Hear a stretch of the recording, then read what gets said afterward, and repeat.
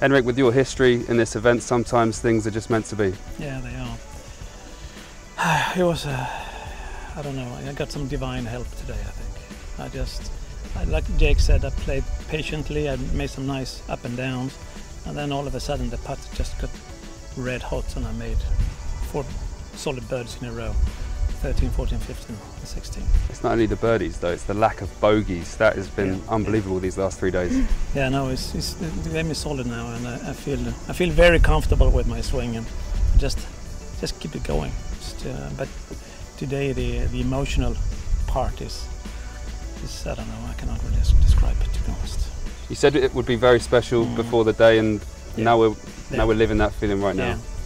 Well, at the award ceremony tonight, I think it's going to be difficult to hold the tears back, to be honest. And I dedicate, obviously, this week victory to my good friend Mr Vassilakis. And you had many people cheering you on from the sidelines there as well. Yeah, and it was good. I felt it was my day today for some reason. I just kept on going and just enjoyed being here playing golf.